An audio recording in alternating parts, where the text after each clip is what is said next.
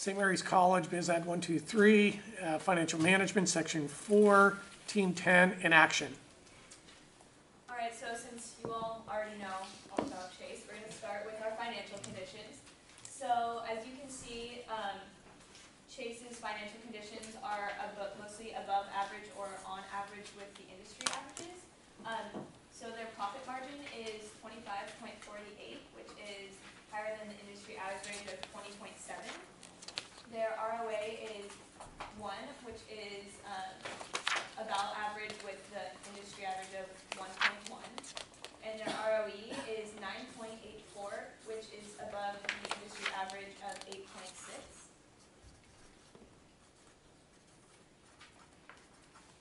Their price, or their PE is 12, which is below average of the industry of 16.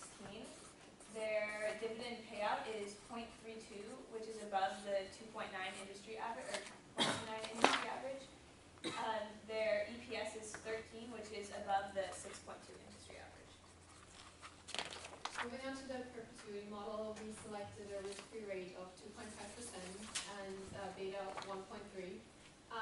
For the return on equity, we have a range of 7, 8, and 9%, and came up with a stock value of 94.5%, which is medium, and leaves us with a premium of about 17%.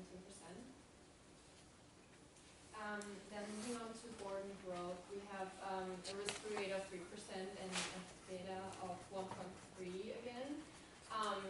Because JP Morgan is such a big company, we decided on the growth rate of 1%, which leaves us with 108 for the board and growth, which is about the current price of $78.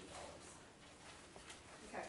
So in our multiple approach, we went with the 12 PE ratio, and we use a earning per share at $5.85 with a growth of 1.1%, and we got the stock value of 90.72, and that is above the current price of $78. With our discounted model, we use a weighted debt of 60%, weighted equity of 40%, rate of debt on 6%, and then rate of equity 10.5 with a WACC of 5.45. And with the 8%, we got a intrinsic value of 108, which is above the current price of $78. All right, now we have our weighted stock valuation. So the weights we ended up choosing to use were perpetuity at 10%, board and growth at 10%, multiple approach at 30%, and discounted cash flow at 50%. And we, as you can see, decided to weight the multiple and DCF higher because their numbers just make more sense and are more accepted when valuing a company. And so our end intrinsic value by weight was $101.30.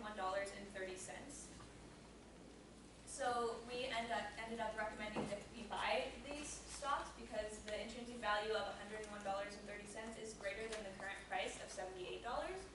So the trades we recommend are buying call options, write-in put options, buying JP Morgan stock on margin, buying financial services ETFs on margin,